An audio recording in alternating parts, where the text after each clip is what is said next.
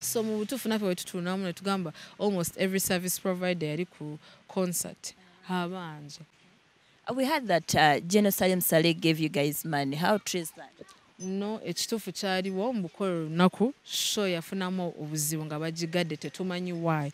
Okimanyi buli kintu kye ntera okugamba abantu, celebrity life is not easy. It's not easy. Kubanga bino ebiriwo oba ebyatambudde ebyokumanya buuzo tanasasula bimanywi insiders fa abamanya ekituufu. Naye Weasel watambula ku kuba abantu bagenda bamulangira mbu alina ssente. Mukwano gwe afunye ekizibu addukira Weasel amuyambe because amanyi yasitula ekisawo kya ssente. Abaana ba Weasel bamwetaagako kino, abazadde ba Weasel nabo. So when you live with that pain ng'omuntu yakulaga sebikyankwatako kasita show yaggwa. Naawe osooka okwogera bw'otyo nga tokitegeeza, but because of the pain, the stress kuliko. So ebyo byonna musajja alina family, come on.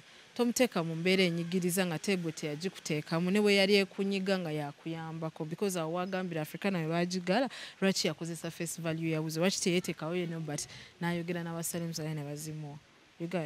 You get so sigamba mbu kyandibadde mwene embeera, but sometimes Katonda aba wakola ebintu so that the truth ebeerewo. Okay, maybe Dr. Yamukulu, but Weasel mukulu wa Palace, though abantu batera okigamba mu Palace mukulu. But of course no one is okay with it. Kubanga bonna batambula naffe mu ekyo ekivulu. Buli omu amanye ekyaliwo ku ekyo ekivulu. You get. So teri agamba kubanga buli omu yagezaako mu ngeri y'okufuna Nobart kino ekintu kitereere naye ng'atulaga ali busy nnyo. Because Palace alina emirundi gy'akubidde Nobart. Kamira alina emirundi gy'atuukidde Nobart, but nga talina kyabagamba. So just yesterday ndowooza waliwo yamubuusiza maybe taking a next action n'atunoonyaako. Tesobola bimala street. Obusungu bubaawo naye omuntu addamu n'abeera normal ne tuyiya amagezi agaddawoko. Tetumanyi yasalawo Nobart. Kubanga kati twagezaako round table egaanye. Tukirekedde even the people to judge. Kati ye abantu be banaamutuukirira ne bamuwa amagezi nga bamugamba tugende mu kooti naye tujja gendayo.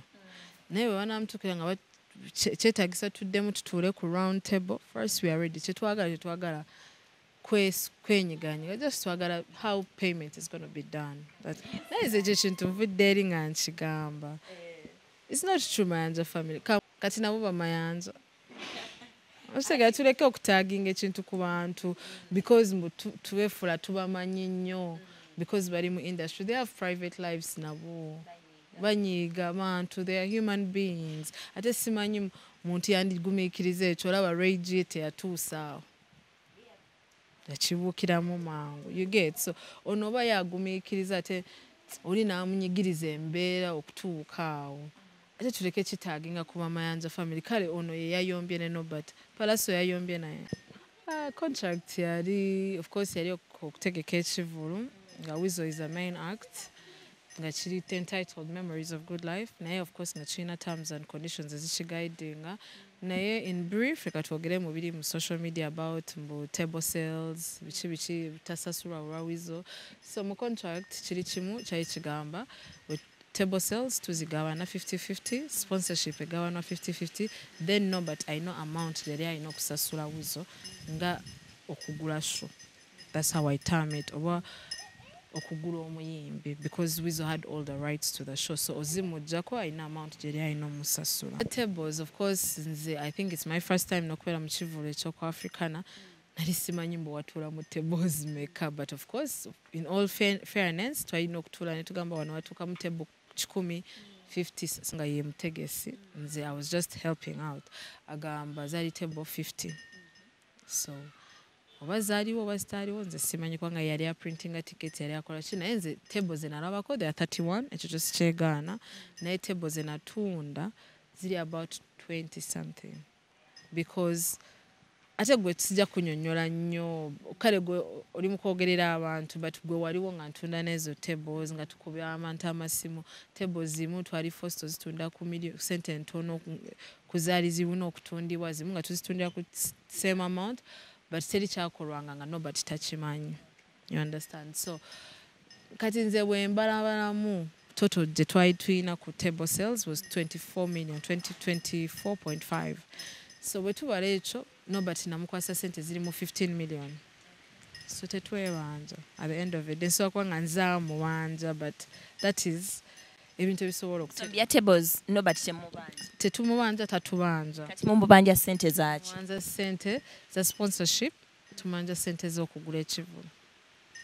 Mu contract twali tumanyi kino mwasayininga baba wa sente z'ogula ekivulu. Of course, batuwako deposit, kyebayita deposit or commitment fee, which was about 10 million. They take account ya Weasel. After that, ebirala biri okwogera byagamba 3 million tetuzeegana azimu. Naye 3 million, 13 million yogamba zezagula eyo concert. Mwali mugize sente mmeka? Chetumubanja kiri about 50 million. Kana yakimanyi mu contract mwekiri. Kati I'm combining sponsorship bikwanga te sponsorship sigenda zogera nnyo simanyize baamu. Naye nze bwe mbalabalamu nga bwe twali tukiraba ku zi press conference twagendamu. In total so kwanga tumwanja 50 million. Nga walimu ezogula concert neza sponsorship zatanatuukiriza. Nobart sooka takwata masimu. Ekyo bwakwata kugamba ngenda kujja n'atalabikako. N'ekirala oluusi tetumukubira nga twagala namuwanja. Oluusi alina ba service providers bangi batanasasula. Kati wao nga tebatuukiridde Nobart batuukirira Weasel. Ng'olumu ne Weasel tabimanyi. Because for example contract ya Weasel ya Nobart egamba yalina okukola buli kimu set sound biki. Naye kati zande banja owa sound ne stage abanja jeje waliwo n'aba welcoming aba guests baffe nga Nobart yalina okitereeza siba Asha wokka kati ne ba Asha banyujukiza waliwo no General Ozzy we yajja nga mugenyi waffe nga tulina omufunira hotel ne hotel gye yasulamu ekyabanja. So mu butuufu naffe bwe tutuunamu ne tugamba almost every service provider yali ku concert abanja.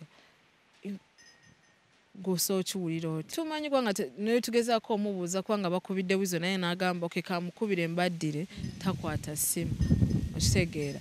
So ate n'ebyaffe avaayo n'agamba Weasel tamubanja. Honestly tetumanyi ye ali mu theory kino gambye ave mu theory tudde mu practical ekintu ekyaliwo ku ground teri abanja mune ye ave mu theory ebyo gamba mu yampa 31 tables kwanga nange kati nja muzzaawo mugambe oba wampa 31 ompulira wampa 31 nga tables ali 50 nange nkubanja 19 tables zaalagawa kwanga abantu baali bazituddeko. You get naye ebyo tetugenda biddamu because me I was on the ground manyi ekyaliwo. Kitegera manyi table ezatundibwa in reality ne zitatundibwa. Tate tuleke kuswaza muyimbi n'omunnafu yamuyamba simanyi tamubanja mukwano nga teyabyogera nga ajja musayininga. Like abantu beefuula luli wali omwetaaga maze omufunamu kye wali weetaaga katoyagala mulaga nsimbu he's nothing. But Weasel has been something for over 20 years. Weasel abadde mu industry even before Nobart. So between the two, who is supposed to help the other? We heard that Yenaaa Nobart gave you guys money. How true is that? No, ekituufu kyaliwo mu bukola olunaku show yafunamu obuzibu nga bagigadde tetumanyi why. Nobart n'akwata Weasel ng'omuntu abali mu kintu kimu drive emu n'amugamba tukole zi video tuzisindike Salim atuyambe. Ne kibeerawo Salim n'abawa 35 million. Because 35 million Nobart yawa Weasel million ezisatu. 35? Yes. Kati ffe nga tetunamubuuza ezo zaalagawa.